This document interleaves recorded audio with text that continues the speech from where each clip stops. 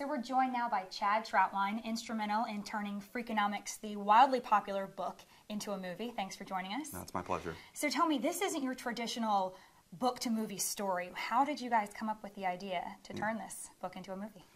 Yeah, it was too expensive for me to buy a novel, and so, no, I think like a lot of producers who want to see a literary work come to the screen, I was really moved, and every medium is different. So I wanted more people to learn about Freakonomics and Freakonomic thinking than had read the book. And even though more than 4 million people ended up getting the book, you know there are a lot of people who just don't read anymore. And I think that's okay. And that doesn't mean that they should be constrained to just intellectually vacant films. So our book is a way to celebrate, or our film is a way to celebrate the book and to invite people in who almost read the book. So what challenges did you find in turning a theoretical economics book into a movie? From the very beginning, we wanted to do two things that could have been at odds with one another, and that is make it completely accessible, a truly entertaining film, while at the same time not dumbing down any of the material. So we wanted to be academically and intellectually honest to what Steve Levitt and Stephen Dubner created, but draw in as many people as we could. So to do that, we knew we had to make it really engaging and really entertaining. And so those were some of the challenges. And also, this is a different kind of film. Rather than using a single director, we used different directors to take on challenging and controversial material from the book. So in a way, it's like 5 films in one. There are 4 distinct segments, and then a 5th segment directed by Seth Gordon, who weaves together all of the other 4 segments. Our main segments are directed by Academy Award nominees and Academy Award winners and Sundance winners, well-known filmmakers, Morgan Spurlock, Rachel Grady and Heidi Ewing, Alex Gibney, and the brilliant Eugene Jarecki. And so one of the challenges was, can we put together something that has different chefs and still create a wonderful, delicious, harmonious meal? And I think we have.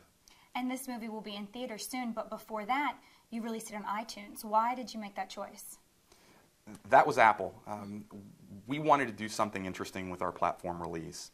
And so for the first time in history, a film was released in the iTunes store before its theatrical release. And we were just fortunate that they thought we would be the right fit. I'm platform agnostic. I love to go to the movies. I like to sit down in that environment, and frankly, I don't think it can be replicated anywhere else. But there are a lot of people who either live in remote areas or sort of anchored to their home or office who prefer to consume things through their computer or on demand. And so we wanted to make it available for those folks too. So after that iTunes release, you did do screenings in 10 major cities, but there was a unique idea in play here, the pay what you want experience, where you let patrons pay anything from $1 to $100. A penny. A penny. As little as a penny to $100. To $100, inspired by an idea from the book. Exactly. What did you learn from this experiment, and how much did people pay? We learned that people, when given the opportunity to pay what they want, choose not to pay very much. And that's fine, and we know that. And what we weren't trying to create necessarily was a model to shake up the traditional ticket pricing model where there's a single price for everyone. Instead, we wanted to give people an opportunity to consume the film, and we wanted an opportunity for people to maybe show their displeasure with current pricing or to see a film that maybe they wouldn't have seen otherwise. And I think a lot of people had fun with it. People tended to pay the lower amounts more than the higher amounts, but the crowd reactions were fantastic. And I think if people feel like they're getting a good value, they go in with better expectations, and maybe they enjoy the experience even more. So we had great reactions in the festival circuit this summer, but I peeked in on the Pay What You Want screenings, and people love this film. And I think it seems like a real bargain when you can pay a penny and see a film even before it comes out in theaters. No kidding. So what do you hope people take away from the movie that they couldn't have gotten from the book? Okay, that's really the most important question. This isn't an obviously cause-oriented film, but it is to me.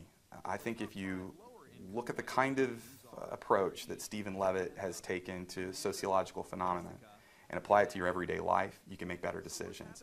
That's why I wanted more people to learn about Freakonomics. I think if you're a parent, you can become a better one. If you own a business like I do, I think you can learn things in Freakonomics that will help you be a better business person. I think our policymakers could learn a lot from Freakonomics and helping design programs that will be more effective maybe than some of the ones we have now. So I think in that way it's an extremely important book, and I really wanted people to have the opportunity to learn about it in this way. So those were my 3 goals. I wanted to make a film that had a financial return so I could make more. I wanted a film that stood alone creatively so people could look back and judge it just as an artistic piece of work and be pleased with it. And 3, I still want as many people as possible to learn about the great work that Steve Levitt and Stephen Dubner did in Freakonomics. Great. Well, Chad Troutwine, thanks so much for joining us, and best of luck with Freakonomics. Thank you.